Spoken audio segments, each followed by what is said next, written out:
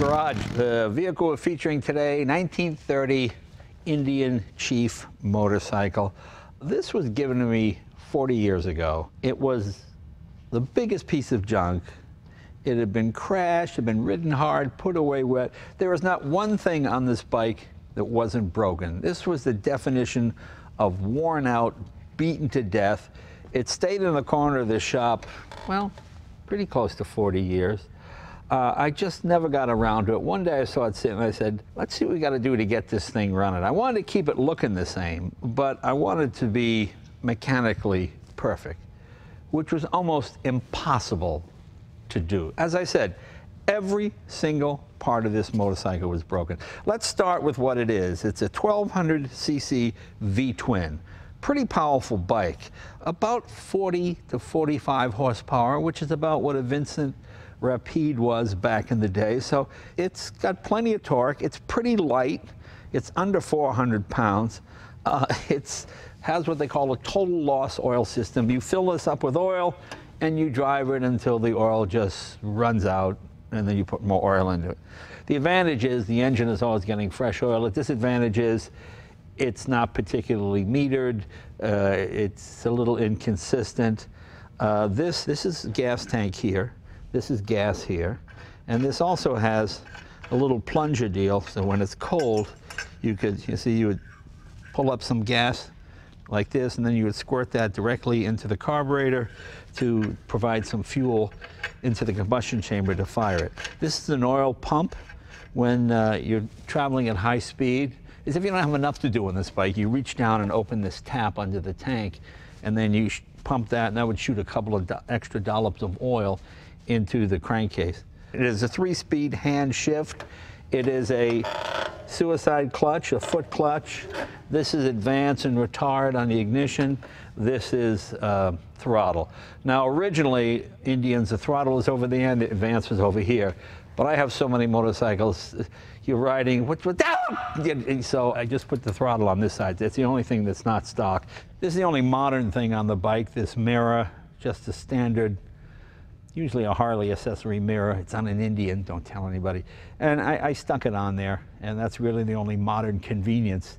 This is one of the few life-saving devices on the vehicle. That being said, it's a lot of fun to ride. It's a really unusual vintage machine. It's almost 90 years old. It takes some getting used to. It's not like a modern bike at all. You take your life in your hands every time you go out in it. But let's start with what was wrong with it, okay? Let's start at the back of the bike. Okay, this is your band brake here that goes around the rear wheel. That is the very definition of brake fade. If you have a Schwinn, you're probably familiar with this type of brake.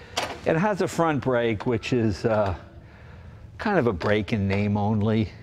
It doesn't really brake, it's more like a thing to work your hand a little bit. It doesn't really, well, I mean, I think you can retard progress, but you really can't stop. Let me show you what happened with this bike as we took it apart. Let's start with the rear sprocket. Here's the rear sprocket. The teeth are completely worn out, as you can see. We had to find a new one. Here are the steering head bearings. Look at the steering head bearings, completely chewed up. Look at the battery box. Apparently a battery must have split and the acid ate through it. Well, there you go, that was the battery box. Here's the magneto gear. This is what stopped the bike, I think, eventually. The teeth broke off the magneto gear, so you couldn't get spark to the spark plugs. This engine was just about ready to grenade itself. The cylinder heads were cracked. You can see the hairline cracks in there, see the finger?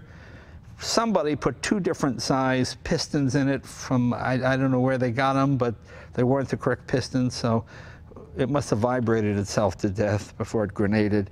The transmission gears, every tooth is either bent or broken. I mean, it is unbelievable. Okay, here you go. Here's some of the pieces. Look at this. Look at the flywheel. Okay, completely chewed up. It was pretty unbelievable. Now, this primary case was filled with all hairline cracks, and there was no way to weld it without distorting it. This is where this company I've talked about before called Lock and Stitch comes in. It's lock, the letter N, stitch. Look it up on Google. And what they do is, let me show you how they fix things. Okay, see this? This is, you couldn't pull this apart. You turn this, and it comes apart. See, what they do is they put a screw in it and they thread it, and then when they tighten it down, it seals it, and then they cut it off here.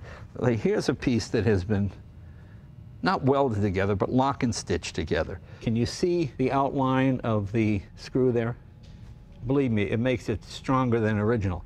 And we've, you know, I've got a Christie fire engine that has a 20-liter motor in it, and the piston is about the size of a paint can. It went through the side of the block. They fixed it using this lock and stitch technology. They just do an amazing job. They did the cylinder heads, they did this. Now, when you have a bike like this, you need to go to a specialist. We did as much as we could do, and we finally called a guy named Mike Thomas. He has a place called Kiwi Indian. Here's his website here. If you've got one of these Indians, boy, he's the guy to see. He found us the sprocket, the battery box. The 1930 Chief was a one-year-only model that had a lot of changes in it, and he helped us find all the pieces.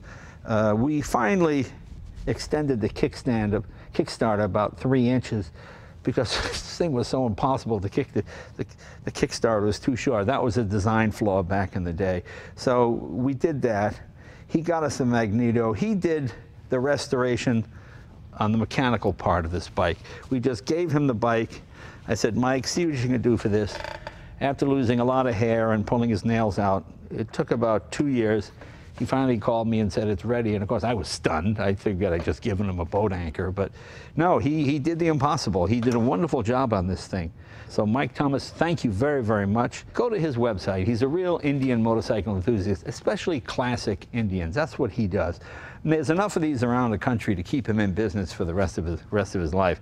This one, it was just as far gone as a motorcycle could possibly be. It just every single part of it was worn out or broken, but I didn't want to throw it away, and I think it looks kind of cool the way it is. You know, I've said this a couple of times, it's the kind of bike you can crash it and nobody will know.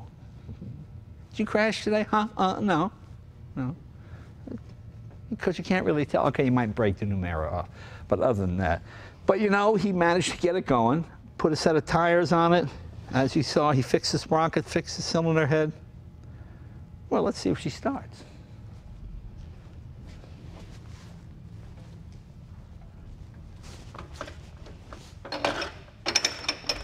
Put the clutch in.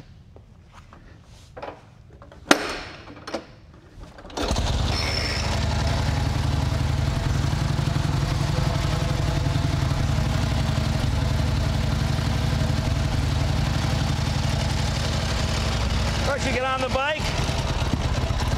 This is your advance and your retard. Put the clutch in, pull it in first gear. Now you have to open the throttle and let the clutch out as you're advancing the throttle and moving as you advance the ignition and opening the throttle. Be careful with this leg because you'll knock it into second gear. So here we go. We're ready to pull away. So you advance the throttle on the throttle. The rear wheel is spinning. You want to change gears. Shut throttle, put in clutch, put into second. Open throttle slowly, release clutch, you're in second gear. Third gear, put in the clutch, put it in third, shut throttle, open throttle, clutch, there you go. And continue motoring. There you go, pretty good. Basically pretty simple, not too bad. That gives you some idea how you ride one of these. And you know, I kind of like magneto bikes because if you have a good magneto, you don't have to worry about battery being dead or any of that. You know, magnetos used to be great, and then they got cheaper in the 50s and 60s, and then eventually everybody went to the battery and coil type ignition with points. But with a really good mag, the mag gets a spark, it gets a spark to the plugs, and the thing fires and it runs. And that's basically all there is to it. So I think I'm about ready to take this thing out on the road. As I said, it's 90 years old, so anything could happen, which is always exciting. You know, you go, oh, is this going to be my last ride? What's going to happen with this thing? You know, so modern stuff is just so dependable, you know.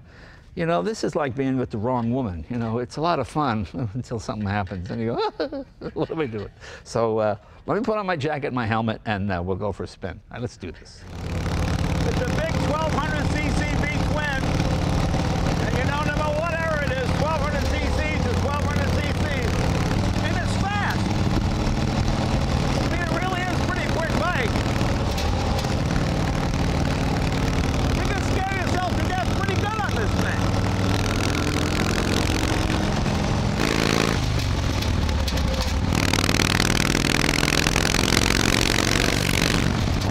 This bike is only 20 years older than I am. Ah! I love these old Indians. You hear those cow trailing or on a dirt road, this torque is fantastic. You can slow right down to 5 miles an hour in top gear and then pull away. It vibrates a little bit. If you're wearing a watch, by the time you're done, both the hands will be lying down by the stick. This thing's about 45 horsepower, which is just about what a Vincent Rapide had back in the day. It's not a heavy bike. I think it's just about 400 pounds, maybe a shade under. You know, my Apple Watch has a GPS on it, so I use that as a speedometer. The fastest we ever got this thing is about 88 miles an hour, 80 to 91 in there. I don't think she'll do 100. But how many 9-year-olds can do 100? Come on. So, okay, retard the throttle, put the foot pedal in, move it to third, release the clutch, press the clutch in, open throttle. There you go. A lot of low-end torque. Pretty stable though, as you can see. It tracks pretty nicely. No tank slapping. It doesn't want to throw you off, you know, at least not yet.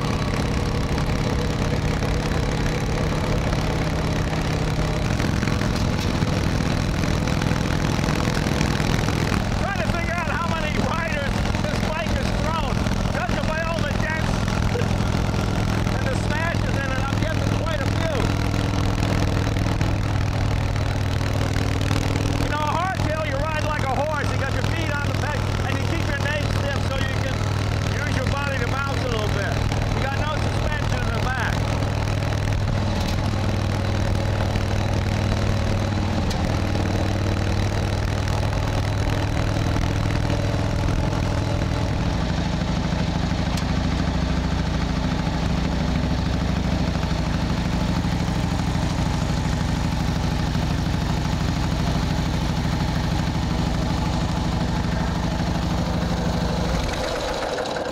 All right. You know, a bike like this, anytime you ride it and you're not dead or bleeding at the end of it, that's a pretty good ride. That's a fun thing about this. You don't know what's going to happen. It's almost 100 years old. You got metal fatigue. You know where the things are going to break. So it's a pretty exciting ride. And as you can see, it's a powerful bike and it rides nice. And the nice thing is, you can crash it all day long and nobody's going to notice. Yeah. So that's the nice thing. That's the nice thing about it. So I hope you enjoyed this nice, unrestored, original piece of junk that I've had for 40 years. And it's a lot of fun. And if you never get a chance to drive a suicide clutch with a hand shift, don't. You'll probably kill yourself. We'll see you guys next week. Thanks.